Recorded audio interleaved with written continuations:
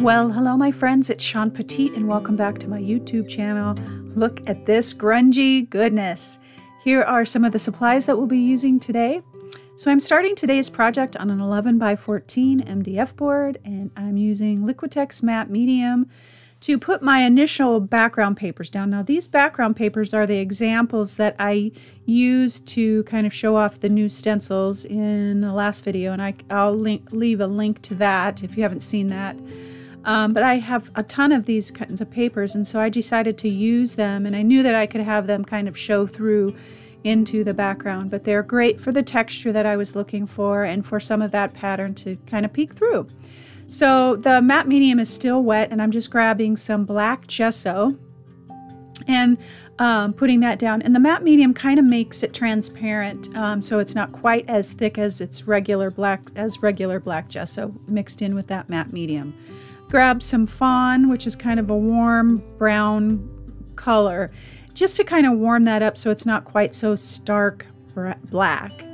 I'm using, this is the carved line stencil, one of the new stencils that just came out. I love this stencil, it's great for pattern. But I'm doing some reverse stenciling here and just kind of pulling up that color. One, to get more texture, because when I pull that color up it kind of leaves a line. And two, for pattern. And then I'm just kind of getting some little bit of value in there by adding a little bit of darker gesso and then kind of bringing that down so that I wasn't sure how far I was going to bring the collage papers in. So I just kind of brought that black down. This is the carved up stencil.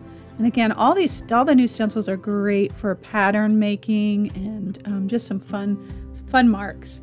Adding more black gesso and white gesso to just kind of get some movement in there and just add to the layers, because I really wanted this to be a grungy wall. And I have a whole story that goes along with this piece and the meaning and the inspiration. And basically I wanted this to look like an old brick wall like you would see downtown that might have some graffiti or old posters peeling.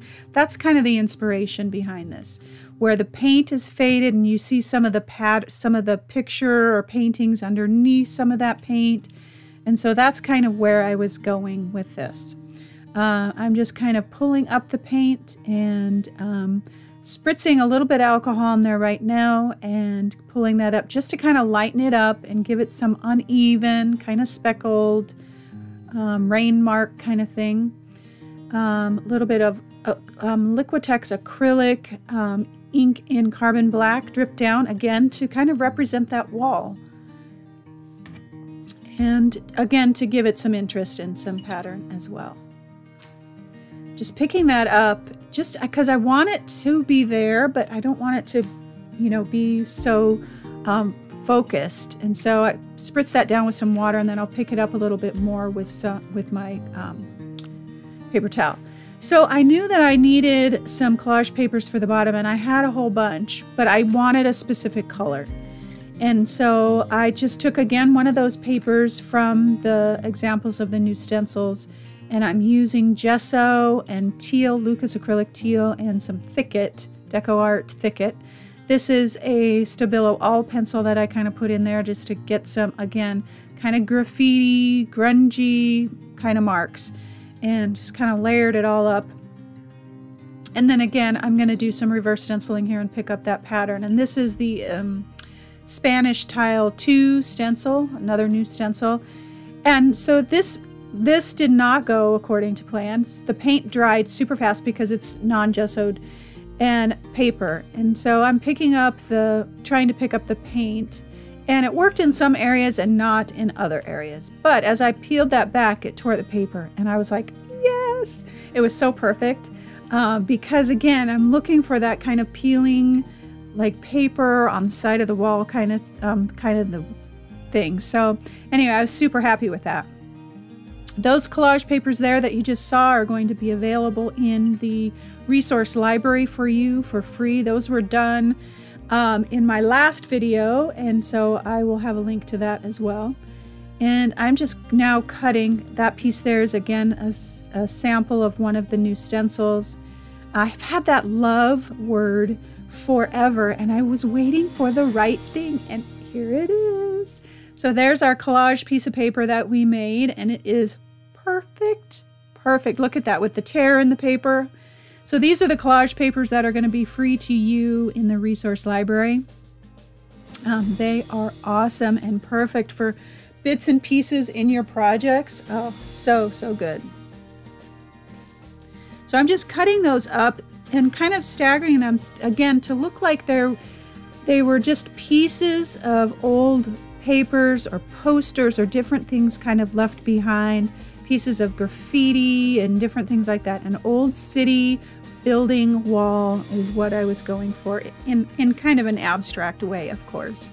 I'm using some gel medium to put the papers down because I didn't want them to wrinkle too much because I've got a lot of texture going on right now with the upper part and then all the papers, and I knew I was going to do some stenciling, and so I needed somewhat of a smoother surface to get some good stencil images. So I've got all the papers down now, and I wanted to stamp with my stencil. This is the Spanish Elements stencil. Wait till you see this. Hold your breath. Look at that. At this point, I was like, I'm not going any further. I'm done. But I had a whole plan and a whole quote and everything, so I continued. But you can bet I'm using this stencil again. Just for, look at that. I mean, my goodness, just makes my heart happy. And then you've got the paper that you've spray painted to use too.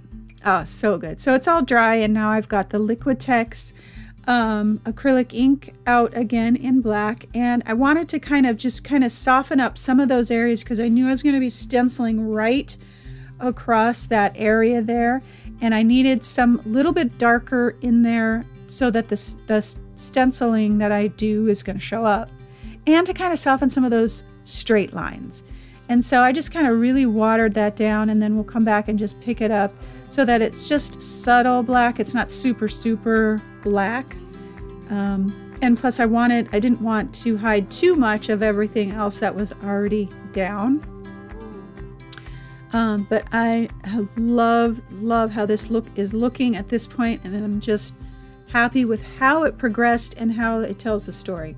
This is Liquitex acrylic ink in raw umber, and just kind of warming that up, giving it a different tone than the black. And then I'll just go back in and pick that up so that it's not too overpowering. But that stamped image is like the star of the show. It's just so good.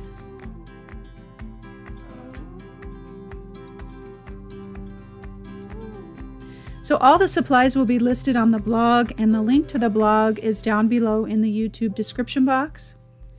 So now I knew that I was going to be stenciling this because the quote is beauty from ashes, and the story behind this is so good, and my own journey from ashes to beauty. And so the ashes are that grungy wall and all the pieces behind it, and the beauty is these bright white flowers, almost like grace. And so that's the beauty from the ashes. And so I used the daisy stencil. This is the mum stencil, and then I also used the hydrangea stencil.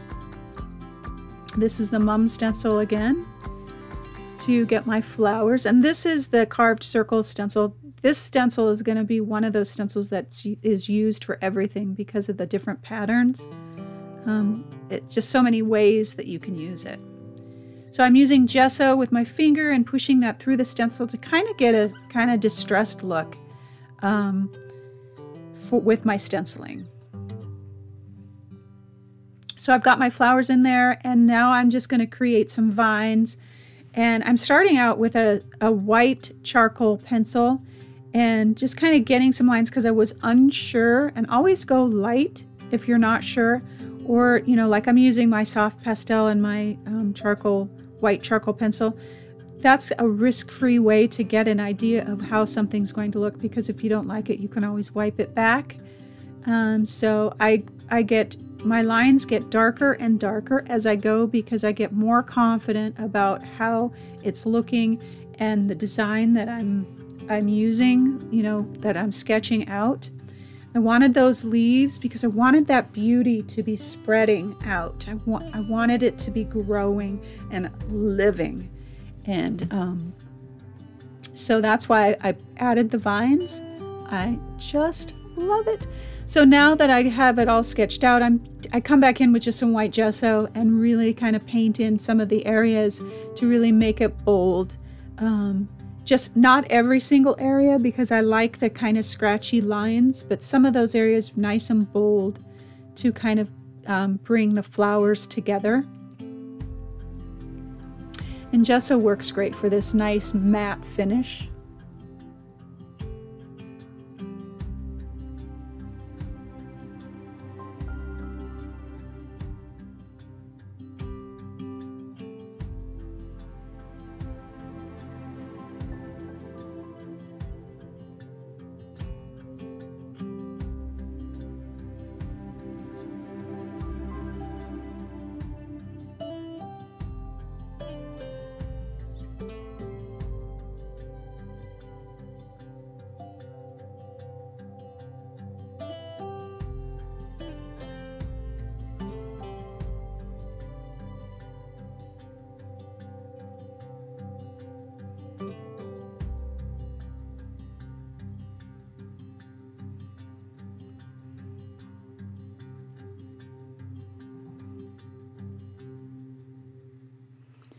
So I'm adding just a few drips to kind of bring some of that white down. And again, it's going back to that kind of grungy building kind of feel, where maybe paint is running or it's rusty or something like that. Adding just a few black sketchy lines within the white that I painted, just to kind of further accentuate and give it just a tiny bit of definition, although it doesn't need a whole bunch.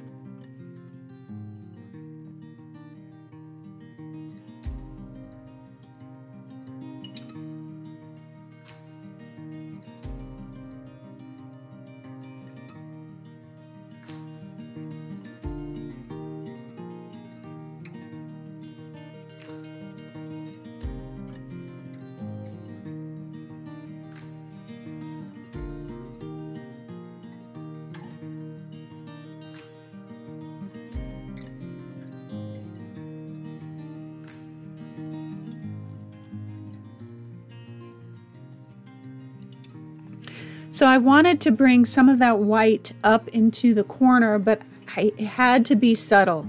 And so I just painted some gesso onto a piece of parchment paper and pressed it down, and it was perfect. That's exactly what I wanted. It just keeps the eye moving around, kind of balances the piece out. And then the same thing down at the bottom with some of the black.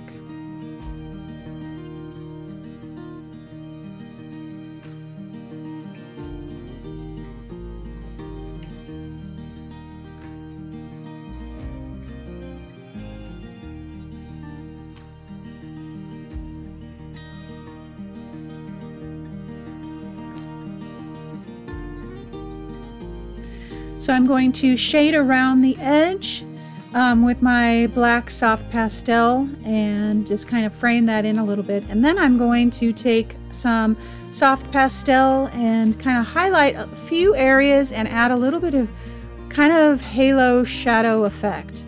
And then I will grab my fine line applicator with white paint and put in my quote. And that is it, my friends. Thank you so much for joining me. Subscribe and like if you enjoyed today's project, and I will see you next week. Well, hello loves, and happy Sunday to you. This is just grungy goodness again. I'm just loving it. Love how the papers worked with the idea that I had in my head. It just all came together and I love it, positively love it.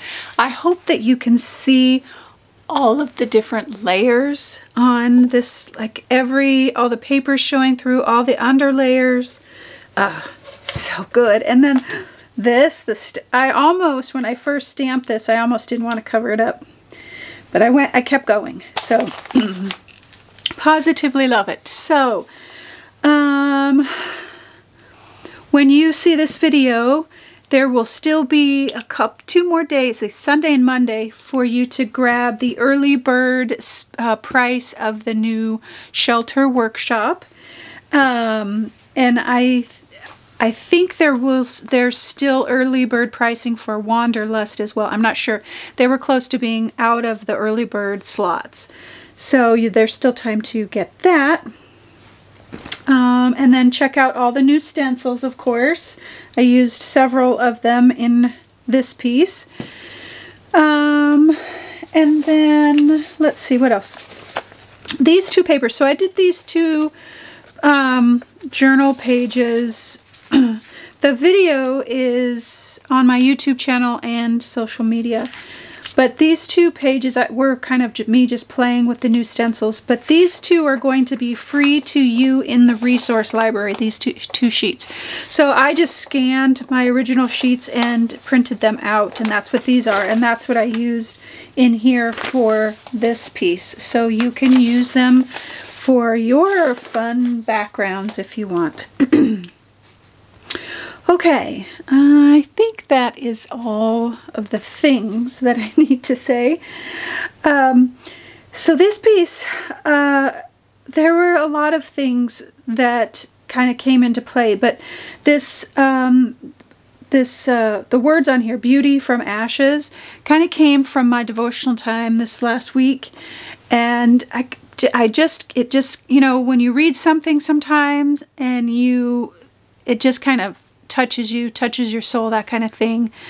And I did a deep dive into it, and I won't go into that, but it just so touched me. And I thought about beauty from ashes and what that can mean for me now, and what that means for me personally and kind of globally kind of thing, too, like out in the world kind of thing. And that's kind of what brought me to this place, because I was thinking about beauty from ashes. And I thought about like a wall that you would see in the city. And right now we're seeing lots of images of graffiti and different things like that. And a old grungy wall with graffiti. And you know how the graffiti artists or urban artists will paint walls to make, you know, city block walls, and just make them this incredible masterpiece. And I love seeing that. I love going downtown and being able to see all the huge murals and things on downtown walls and stuff like that. I love that. And so that's what inspired this. So I was creating my grungy wall with all the different layers and all the different things down here, from like kind of representing, like maybe you would see paint peeling off and you would see the underlayer of maybe something else that was previously painted, and how it can sometimes be an eyesore, but then when the artists come and create art over it, it becomes this masterpiece. And so that's my version of this, and how I too can take the ashes of whatever situation I'm in, whatever season I'm in, whatever feels like ashes and ugly and grungy, can be made beautiful with time, with effort, with work, with therapy, with paint, with you put in your word of what you can take, what it will take to make whatever your ashes are, to make it into something beautiful. And there's so much meaning into this into these words that I could go on forever, but I feel like my own life, it has been made beautiful out of some serious ashes. I always go back to, again, this place of gratitude, and gratitude always turns the ugly stuff into something beautiful. Not right away, but it does. And that's kind of my go-to, is the gratitude place of turning our whatever our ashes are. It could mean a million things to everyone, whatever that is. Don't think that that's the end of your story. Think of that as the beginning. Think of that as the ash where the phoenix rises out of. Think of that as where especially, I was thinking about that. There's so many metaphors for this. It's just unbelievable. But I was thinking about the fires that are happening and how the fire is needed to kind of clear the forest. I mean, not to the extent that we're seeing, of course, and what's happening is devastating. But what happens to the ground and the seeds that burst forth from the fire, a pine cone is designed that when fire happens, that it breaks open and spreads seeds, and more growth happens. There's just so many examples of how from ashes beauty can come. And so beauty can come in your ashful situation, in whatever situation it is. Beauty can come, and it doesn't happen overnight, and it's not easy, but it does happen. And I feel like I talked about last week how I feel this shift happening within me, and this is part of that shift, part of this bud that's happening within me, within my art and within my soul, within my spiritual life, with all of these different things. This shift that's happening, and I love it. I love this process of growth, and while it's uncomfortable and sometimes I can be unsure, it's exhilarating and exciting to feel that growth within me. And so I just encourage you today to not see just the ashes, but see the possibility within them, to see the growth that can happen. And take courage and be brave, dear hearts, for what's to come if you are there, and if you're growing and changing and in the blooming stages. Oh, go for you. And I just pray the sun shines on you, and you celebrate that, and you celebrate that with others, and you share your story of growth and blooming when somebody else is kind of in that ash period, will really encourage them. So everybody's got a role to play in encouraging and growing us, our community, our world. All right, loves, that is it for this Sunday, and I hope that it is restful and peaceful for you, and that you find the beauty, your growth, whatever that means for you today. And I hope that you always, always know that you are loved.